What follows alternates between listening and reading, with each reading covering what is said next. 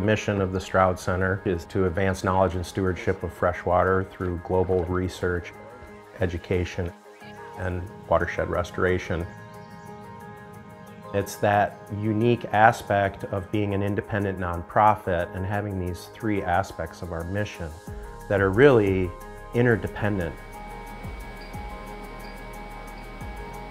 The scientific research can be done in isolation in the typical ivory tower, but here we have a direct conduit to help digest the scientific information and present it to the public with our environmental education program. Watershed restoration part of our mission is the active engagement with landowners to help them do the right thing on their land. I've traveled around the world and my eyes are open and my ears are open, and there is a global and local shortage of clean, fresh water. In the United States, it's safe to say that about half of all streams are measurably degraded. If this was your backyard and you had 10 different bird species, this would be like losing half of them. When it's in the water and they're insects, people don't notice it. What they're doing for us is they're sampling that stream 24 hours a day, 7 days a week. We know that streams today are better than they were 30 years ago and 40 years ago.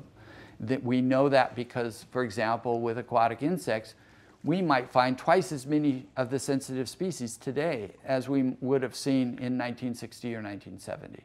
Things were really bad, they've gotten better, we have room to do even more.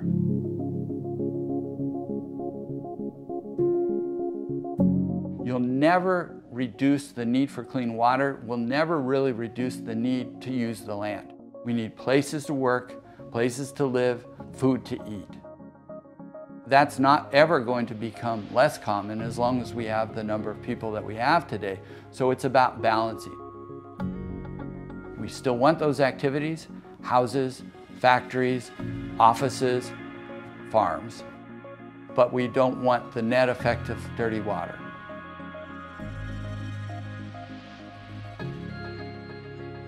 For the first 20 years, the focus was really on the research. But through the evolution of that research, there's an obvious recognition that what's happening in the stream is a direct result of what's happening on the landscape. Some of the work we're doing today involve studying what happens to water as it moves through a farm field. When water runs off a farm field during really heavy rain events, it carries silt and soil particles and other things that are attached to that material, fertilizers, pesticides. With the addition of the watershed restoration team to the Stroud Center, as well as the education team, we're really trying to figure out how we as a society can occupy watersheds without actually ruining the stream ecosystems that are draining them. I would like to hope that 100 years from now we have unlimited access to clean, fresh water anywhere in the United States, and for that matter, anywhere in the world. And I think the things that we are doing today are really important, especially the research and the education that we're doing here at the Stroud Center, to assuring that the next generation and generations after that have access to clean, fresh water, because it is the most precious substance on earth, and it is the one substance on earth that cannot be substituted for.